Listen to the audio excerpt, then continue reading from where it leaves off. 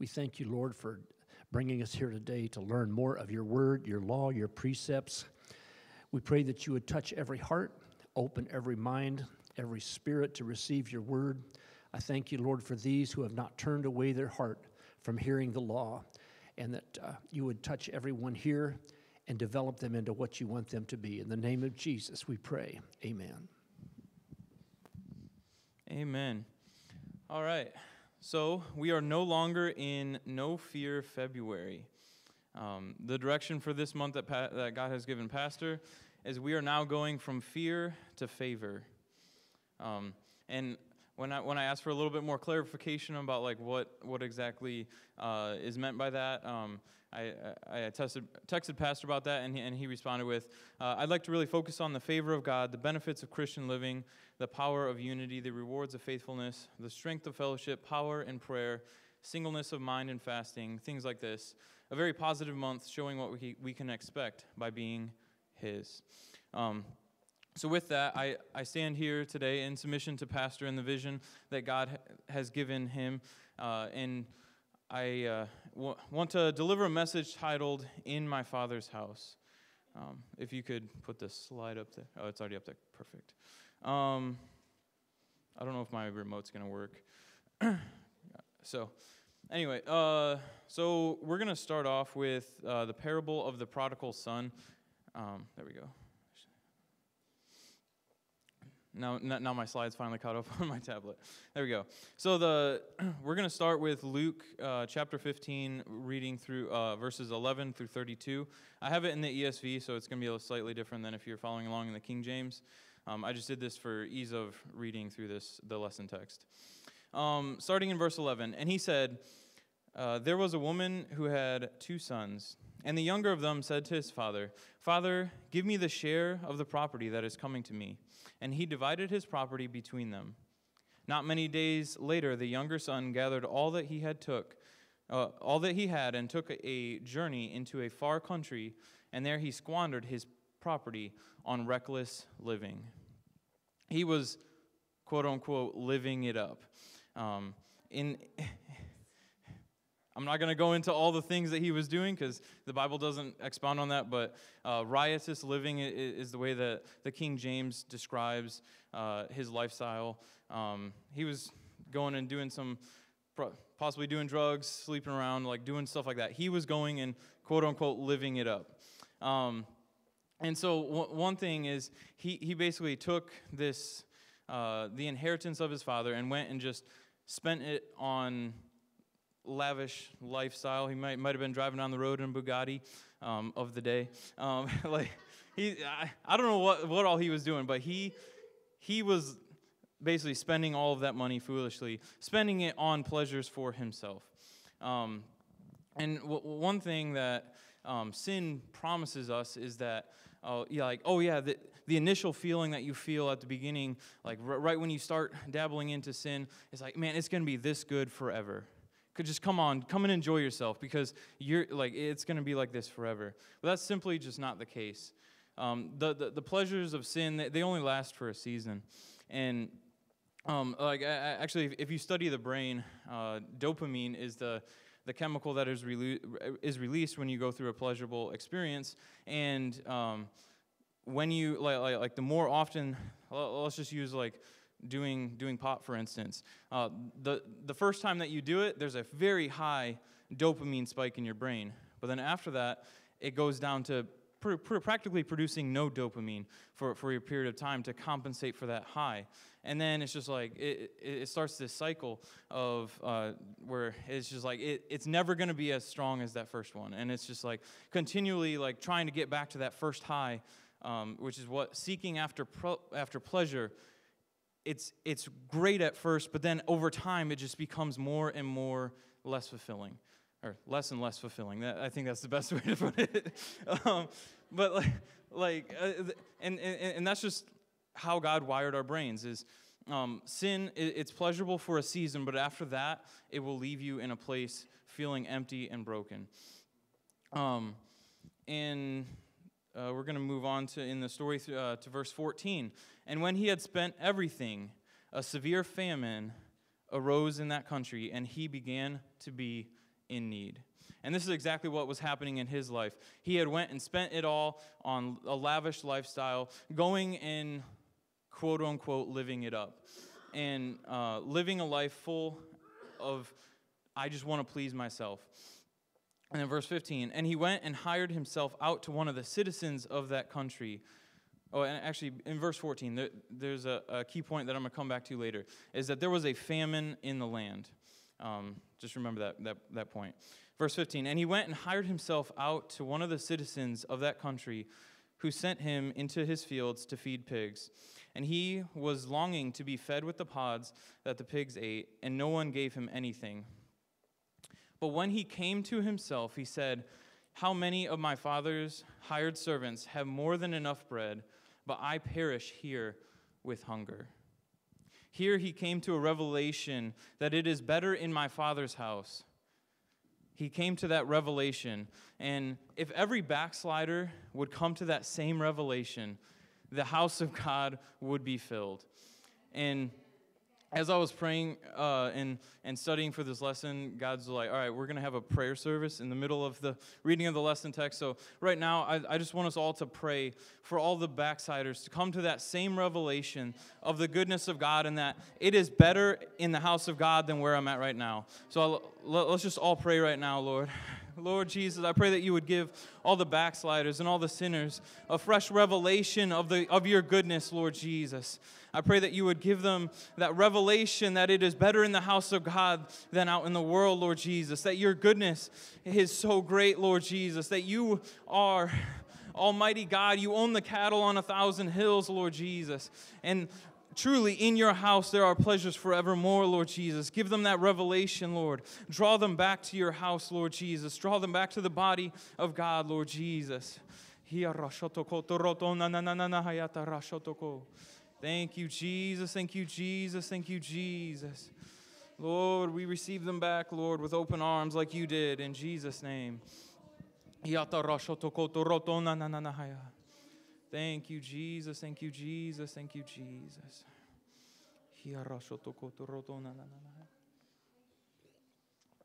I truly believe that in the last days, there will be many backsliders that come back to Jesus. And we need to be ready and waiting for them, to receive them with open arms. Moving on, Luke chapter 15, verses 18 and 19, the prodigal son said, I will arise and go to my father, and I will say to him, Father, I have sinned against heaven and before you. I am no longer worthy to be called your son.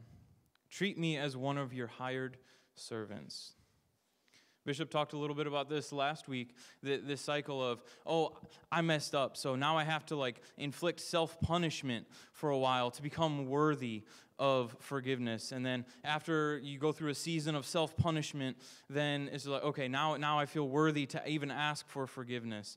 And then it's like, okay, now that I have forgiveness, now I'm going to just walk in right standing with God. And then, I messed up again. Now I got to go through this cycle all over again. And that's not the way God designed it to be. That we serve a loving Father.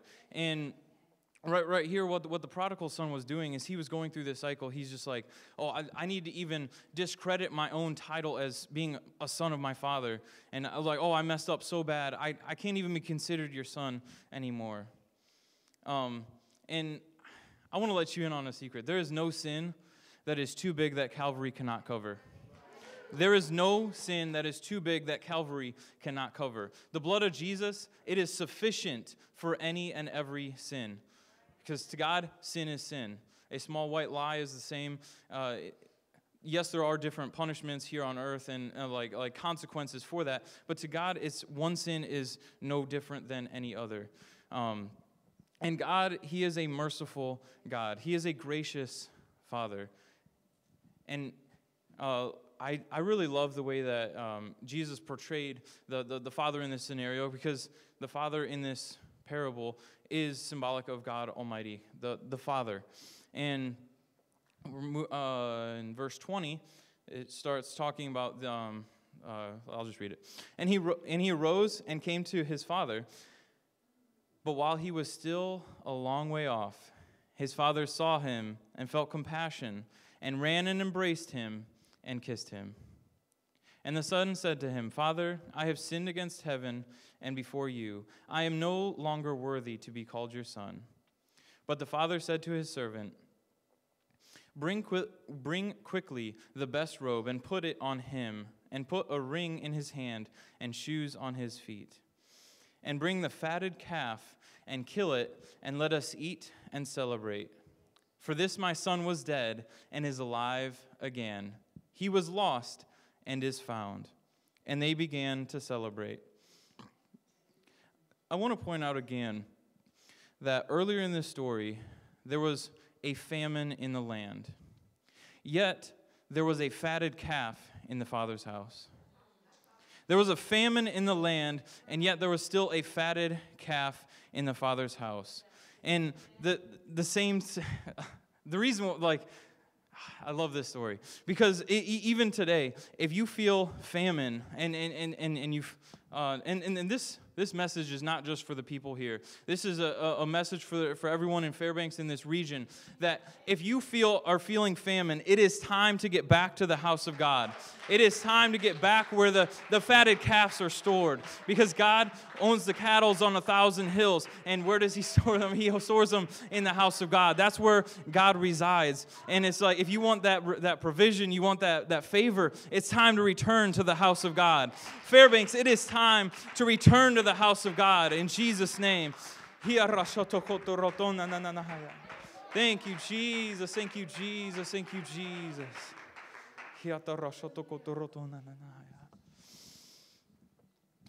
There was famine in the land, yet there was still a fatted calf in the father's house. So that was the one son up until this point. But there's actually two sons in this story. And so we learned a valuable lesson from the younger son, not to just take this inheritance, which is symbolic of the grace and the favor of God, and go and just spend it on a lavish lifestyle or living a life full of just pleasure and trying to please yourself. And now from here on, it's talking about the other son. And there's another lesson to be learned from the older son in this scenario. In verse 25, it says, Now his older son was in the field, and as he came and drew near to the house, he heard music and dancing. And he called one of his servants and asked what these things meant. And he said to him, Your brother has come, and your father has killed the fatted calf, because he has received him back safe and sound. But he was angry and refused to go in. His father came out and entreated him. Everyone say, uh-oh. Somebody's in trouble.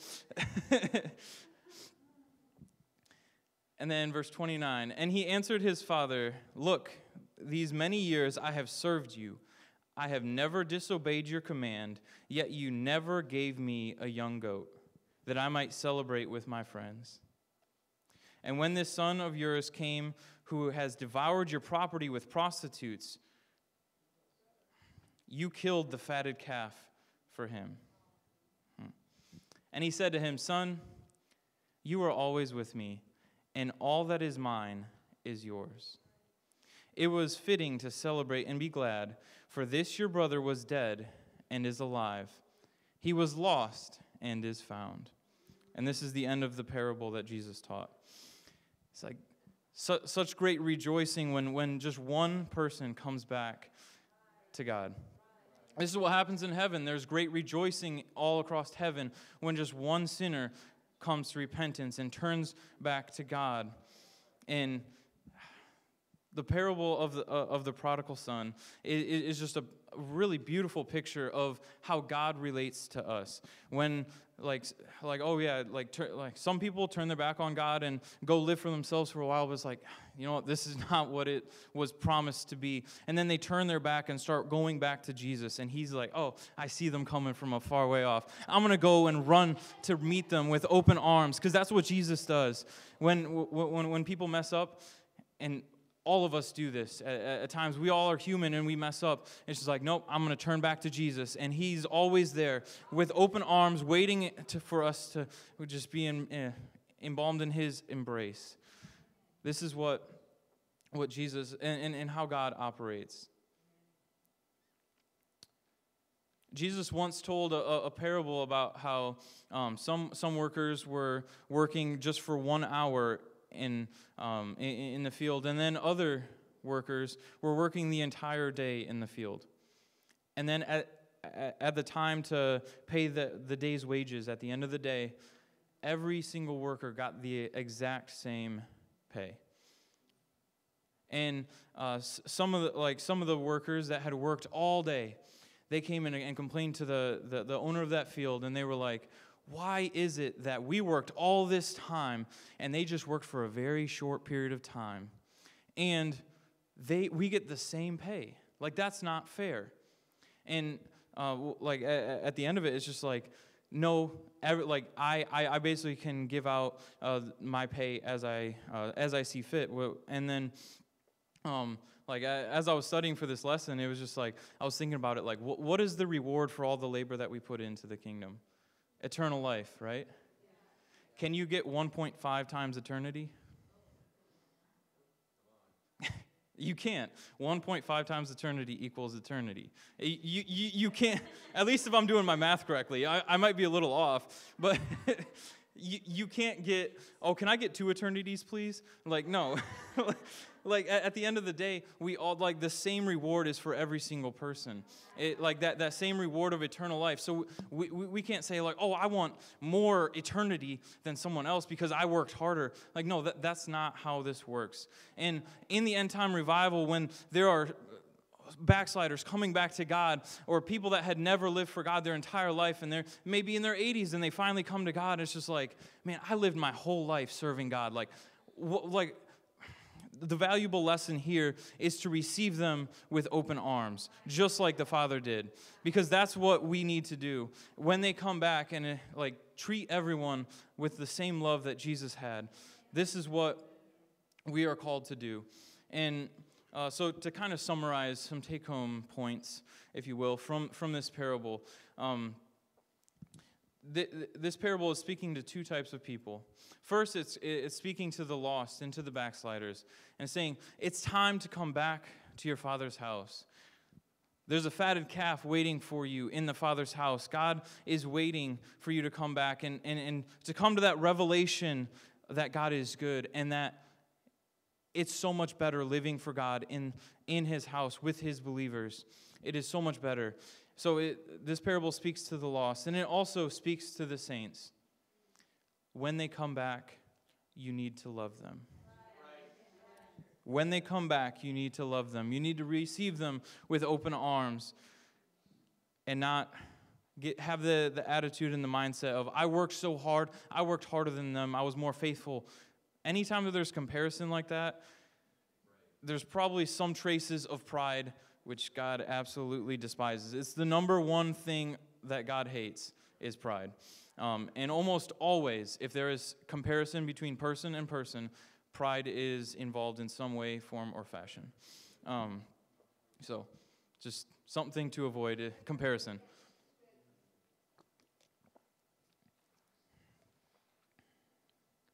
So as children of God, we have the right to go boldly before his throne. We do not have to say to God, I'm no longer worthy to be called your child, like the prodigal son did. And I actually have a question here if you're a parent, please raise your hand. Okay, we have quite a few parents here. And how many of you who just raised your hand would disown your children if they messed up too badly? Okay, we got one hand in the back. No. No. All right. There's always one. No. It's like, maybe I need to redirect this message. No. No parent here, which everyone here is human, and no human parent here would disown their child if they messed up too badly. And God, he is perfect, he is even more capable and more willing to accept us in when we mess up, because that's just how he operates. And in the same way that you love your children, and you wouldn't kick them out of your house if they messed up, you will correct them, you will discipline them, but it's your love for them that will keep them in the house. But if they decide to go and run off on their own, that's their decision. But God's love, it's like it like covers us. And it helps us, and it allows us to make mistakes. And like, okay, I made a mistake. I'm going to get back up. I'm going to learn from my mistake, and I'm going to just keep driving on. And yeah, I know for me growing up, I was one of those kids that I was a problem child, believe it or not. Some of y'all might not believe that, but I learned. I think I got really good at math because of my dad. There was one time that he was like, okay, you've been bad every single day. I'll make you a deal. I'm gonna spank you I think he started out at 1. He's like, I'm gonna spank you 1 time today. If you're bad tomorrow, I'm gonna spank you 2 times, and it's gonna double every single day until you're not bad. I'm like, okay. And I got up to 32, and then that's like 8 days or whatever. It took me a while to figure out, like, okay, 32 times 32 times 2 is 64. Oh, no. I don't want that. I was like, no, that's no. And I finally figured out, and I guess how to do math, or how to be obedient is rather. But it's just like, yes, like, there are punishments, but every time he's like, I'm doing this because I love you. And I was like, I hate hearing that. I do not want to hear that. But like, a loving father will discipline their children. And God's the same way. And just because there's grace present doesn't mean that there isn't going to be discipline present for bad behavior. So just keep that in mind. I have no idea where I'm at in my notes anymore. Let me give you a second. So yeah, as children, we can come boldly before his throne and not have to fear that we're just going to be cast out and be rejected by him, because he is a loving father. And one point that I find really reassuring and comforting is that at no point was the prodigal son referred by his father as something other than his son. He was only mentioned as something other than son by himself. He was like, he said about himself, I am not worthy to be the son. Just please call me servant instead. But that's not how God works. In this parable, we see God, he was showing how he receives someone that is ready to come back to daddy's house. He receives them with open arms.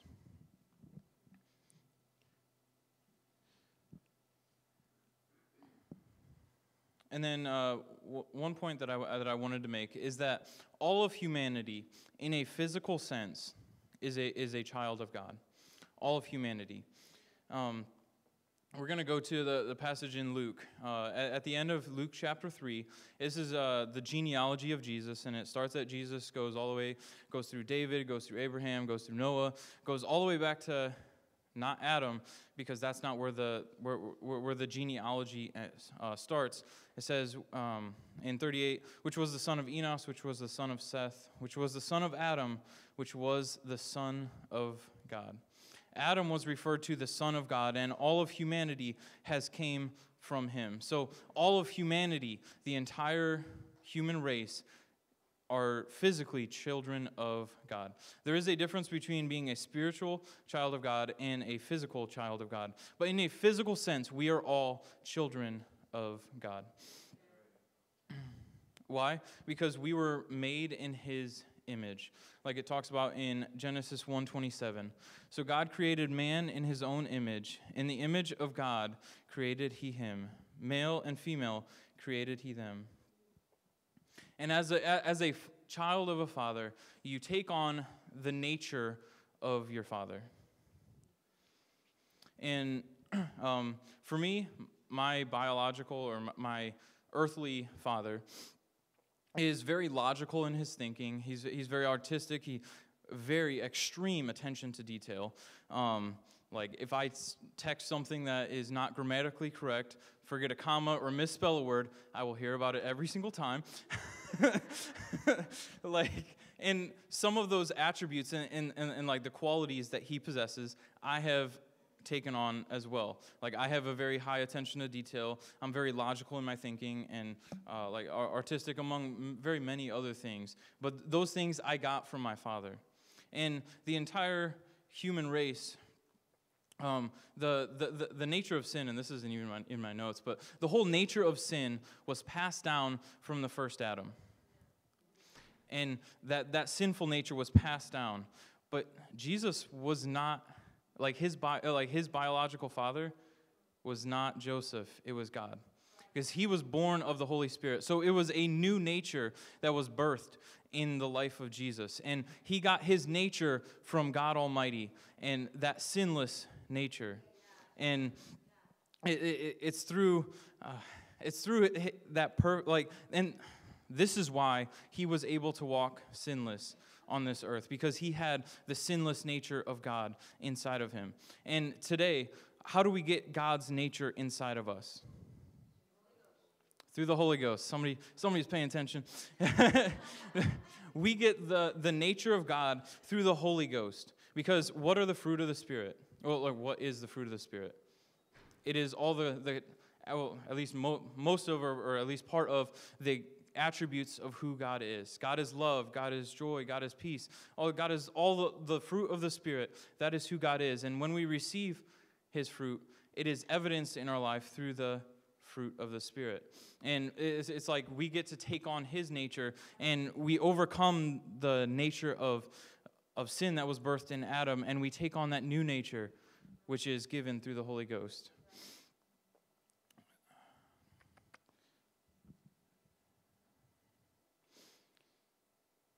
So I just made the point that not everyone, everyone in humanity is, in a physical sense, a child of God. But not everyone is living in sonship. Not everyone is living in sonship. And in a spiritual sense, not everyone is living as a child of God. How do you become a child of God in a spiritual sense? It's through the new birth experience. In John chapter 3, verse 5, I believe, is where it says that, where Jesus was asked the question, like, how do you get born again? And Jesus was like, you get born again by being washed or you get born of the water and born of the Spirit. And what that means is, born of the water is being baptized in the name of Jesus. And then being born of Spirit is receiving the gift of the Holy Ghost. This is the new birth experience where we take on the nature of God. And so that's where the new birth happens. And then as I was going through Scripture, I'm going to go ahead and share Galatians 4, 1 through 7, where it talks about one of the biggest benefits of being a child of God. Starting in Galatians 4:1.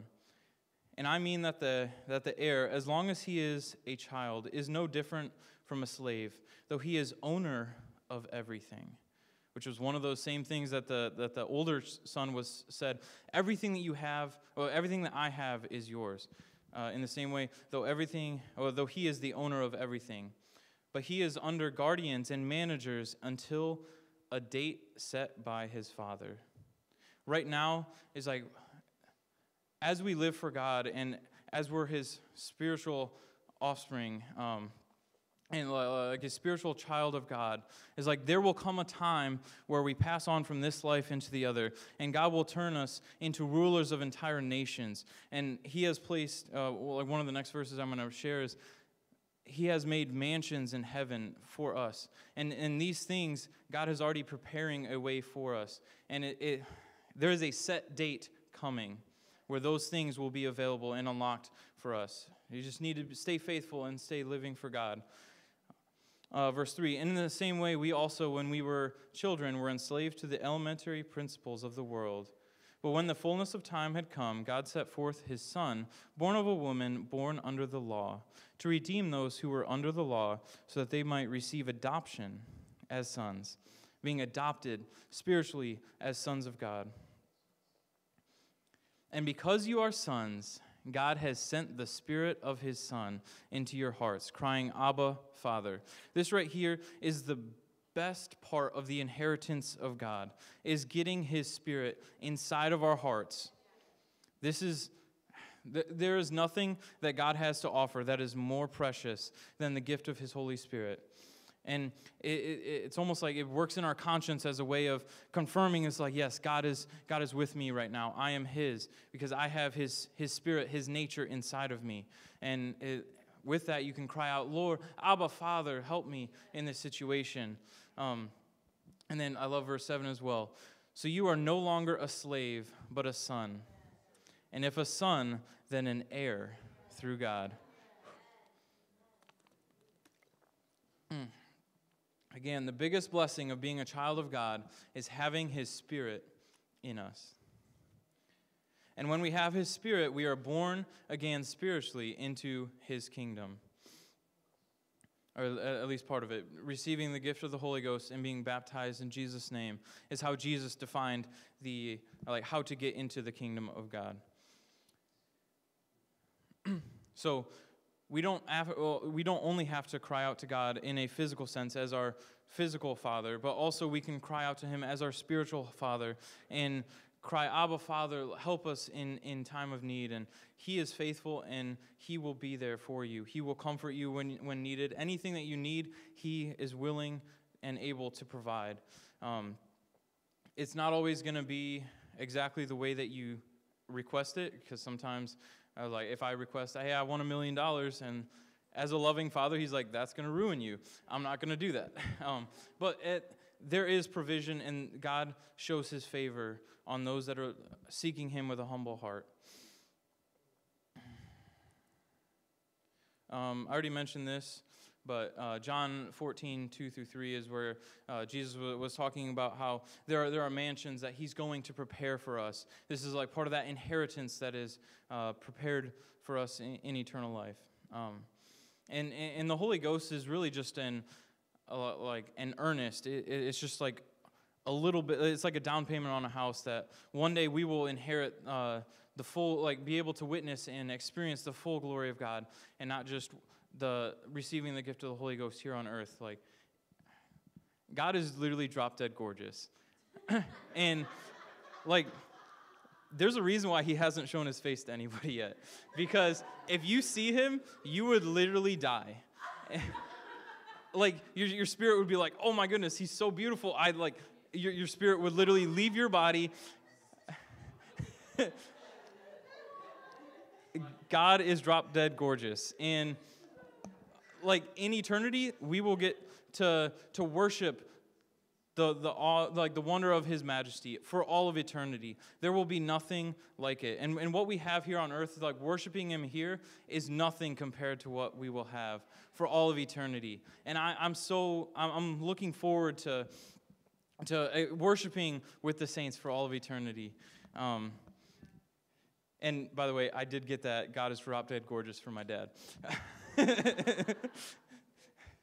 Quote credit to my dad. Love you. He might be watching, I don't know. But I also I was studying some scripture about what does the Bible define as being a child of God or a son of God? And one of those is in Romans 8:14. For as many as are led by the Spirit of God, they are the sons of God. So here it's the children of God spiritually are those that are led by the Spirit. John 1:12. But as many as received him, to them he gave power to become the sons of God, even to them that believe on his name. So here, those that believe in Jesus, an active reliance upon God, believing in him and believing on his name, and that name is Jesus. And it says that those are the children of God spiritually. That the spiritual children of God are those that believe on his name. Galatians 3:26 also goes along with this. I didn't put it up there. But it says that you are sons of God through faith. So those that walk in obedient faith to God are called a child of the King. Matthew 5:9 also says, "Blessed are the peacemakers, for they shall be called the children of God." Peace is just one of the aspects of the fruit of the Spirit. But blessed are those that basically put the fruit of the Spirit into practice. And they shall be called the fruit, or the children of God. And like all of these things, it's just like, well, what if I don't do that perfectly? Am I no longer a spiritual child of God? And I think that the parable of the prodigal son is a good example of that. It's like, if you mess up, you turn around and you start walking back to Jesus. And it's like, at no point in that story was the prodigal son referred to by his father as something other than his son. And in the same way, I don't think that if you mess up and you're not perfect, that you're no longer called the Son of God. That doesn't mean that we should just go and, I'm saved by grace, and I'm getting to that in a minute. Let me save that for a bit. But with that, 1 John 3:1-2, and it was kind of hard to read in the KJV, so I put ESV in here. In verse 1 it says, "See what kind of love the Father has given to us, that we should be called children of God. And so are we. The reason why the world does not know us is that it did not know him. Beloved, we are God's children now, and what we will be has yet been appeared. But we know that when he appears, we shall be like him, because we shall see him as he is." It's still a little bit hard to read in ESV too, but there it's like, because of the love of the Father, the love of God it gives us this assurance that we are children of God. That love that a father has for their children, and this love was demonstrated in the parable of the prodigal son. So, God chooses to pour out his grace, which is his favor, on those who are abiding in his house. In a physical sense, if a child was to be like, I don't want to be called your son anymore, can you give me some money, and go off and do their own thing, it's like the blessings and the inheritance and all the provision is still at the house where the father lives. And what the prodigal son had to do is he went and spent it all, and then when he was down to absolutely nothing, he had to go back to the Father's house to get back in right standing with God, and to get that favor and that grace back into his life. It's like God chooses to pour out his grace on those that are abiding in his house. So it is time to get back to the house of God, back in my Father's house.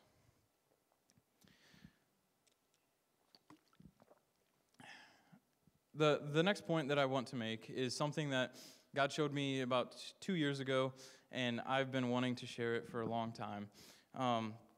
And it's this point that the grace of God is equivalent to the Holy Spirit. I have a lot of biblical proof for that statement, and I'm going to go through each one of them. But the grace of God and the Holy Spirit of God, they are equivalent. I'm going to go to Hebrews 4:16 and start there. It says, "Let us therefore come boldly unto the throne of grace, that we may obtain mercy and find grace to help in time of need." Right here, it's talking about the throne of God. The throne of grace. Wait, it says the throne of grace, but it's referring to the throne of God. And it's like God and grace are the same thing. In the same way that you can say God is love, you can say that God is grace. So we can come boldly before his throne. And why? Because he is grace. In Zechariah chapter 12, verse 10, it says, "I will pour out upon the house of David and upon the inhabitants of Jerusalem the spirit of grace and of supplication. And like that one, I was like, the Spirit of grace. I was like, that's interesting. And the wording of that is very prophetic, and in the same way, it's like, where was the Holy Spirit poured out? On the house of David and the inhabitants of Jerusalem. First is where it was first poured out. The Spirit of grace. And then in Hebrews chapter 10, verse 29, it even refers to the capital S, Spirit of grace. Anytime you see a capital S when talking about Spirit, it's talking about the Holy Spirit. And it's talking about the Holy Spirit, and it's the Spirit of grace. Why? Because the Holy Spirit and grace are the same. As far as the purpose of both grace and the Holy Spirit, they are the same. In Titus chapter 2, verses 11 through 12, this is one of my two favorite scriptures on grace, and it starts with, "For the grace of God that bringeth salvation hath appeared to all men, teaching us that denying ungodliness and worldly lust, we should live soberly, righteously, and godly in this present world." So for the grace of God, it teaches us. The purpose of grace is to teach us. What is the purpose of the Holy Ghost? It says it in John 14:26. "But the Comforter, which is the Holy Ghost, whom the Father will send in my name, he shall teach you all things, and bring all things to your remembrance whatsoever I have said unto you." The Holy Ghost is a teacher. Grace is a teacher. Why? Because they are one and the same thing. Grace, by definition, is G5485. I don't know how to pronounce that, but some of the points in the definition of grace, it says it's especially the divine influence upon the heart, which sounds very much so like the leading and guidance of the Holy Spirit in our lives. Grace is a gift. The Holy Spirit is a gift. The grace is the favor of God upon our life, the ability of God working through us, just like the Holy Ghost working through us. In Acts chapter 4, verse 31 and 33, it talks about a great outpouring of the Holy Spirit, and great grace was upon them. I'm going to go ahead and read that. "And when they had prayed, the place was shaken where they were assembled together, and they were all filled with the Holy Ghost, and they spake the word of God with boldness. And with great power gave the apostles witness of the resurrection of the Lord Jesus, and great grace was upon them all."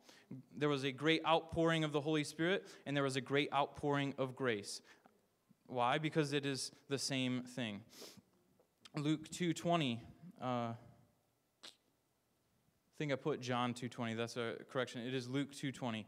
"And the child grew and waxed strong in spirit, filled with wisdom, and the grace of God was upon him." He was growing in the Spirit, and great grace was on him at the same time. So here, and that was talking about Jesus there. So I don't know, like, does everything that I just said make sense? Like the parallel between grace and the operation of grace and the operation of the Holy Spirit in our lives. They are very, very similar. And then Ephesians 2:8, which big shout out to the Bible quizzers for this is one of your memory verses, where it says, "For by grace you are saved through faith." And what is grace? It is God. For by God we are saved through faith. And it goes right along the same thing. It's like, oh, I'm just saved by grace. I can live however I want to. That's not what the Bible says. And part of it is there has been a misunderstanding of what grace is. Grace is God. The work of His Holy Spirit is the same work of grace in your life that works salvation. And my two favorite verses on grace that really have brought the most revelation to me about what grace is and what it is not. The first one I mentioned was Titus 2:11 through 12, and the second one is Jude 1:4, or Jude verse 4, or Jude 4, however you want to mention it. What it says, "For there are certain men crept in unawares, who were before of old ordained to this condemnation, ungodly men, turning the grace of our God into lasciviousness, and denying the Lord God and our Lord Jesus Christ." turning grace into something it was not meant to be. Lasciviousness is like wild living, what the prodigal son went and did. The ESV translate that passage, to pervert the grace of our God into sensuality. The NIV translates it as pervert the grace of our God into a license for immorality. This is what grace is not. If anybody's like, oh, I'm just a sinner saved by grace, I can live however I want to because God's grace will cover it. Right here, I can stand to say that mindset is not biblical. Right there's a verse that directly contradicts that doctrine. And it even goes as far to say that these people, they're ungodly men, and they are denying Jesus Christ.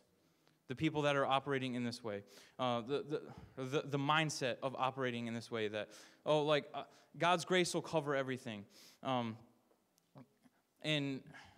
Again, we do not have to be perfect, but it's those that are like willingly and going like, okay, I got my grace, now I can live however I want to. That's what this verse is talking to, and that's like that mindset is what that verse is talking to. And even for people that do go down that path and turn the grace of God into something that it is not intended to be, which is what the prodigal son did, there is still a way of escape. Even for people like that have like, oh, I turned the grace of God into something it was not designed to be. There is still, God is like, all you have to do is turn back and run back into my house, and you, that I will receive you with open arms, because God is a gracious God, because God is grace. It is part of his nature, and he is a God of grace and mercy. And it is time to get back into the Father's house. It is time to get back into my Father's house. So let's make it personal. He is my Father. He is your Father. And it is time to get back in my Father's house. Because it is the favor of God, the grace of God. It is given at the house of God. David was appointed king, not out in the field. He had to go all the way back to his father's house to have that anointing poured on him. And in the same way, God is wanting to pour out his favor and his grace, but it is poured out at the house of God. And that's not limited to these four walls, because we collectively are the tabernacle of God, the house of God, the body of God. The last passage that I want to bring before you all today is a passage in Hebrews chapter 11, verses 24 through 25. It says, by faith, Moses, when he was come to years, refused to be called the son of Pharaoh's daughter, choosing rather to suffer affliction with the people of God than to enjoy the pleasures of sin for a season. Which is exactly what the prodigal son went and did. And here, Moses had to make a choice. He's like, am I going to claim to be the son of Pharaoh's daughter, or am I going to choose to be and claim that I am a son of God?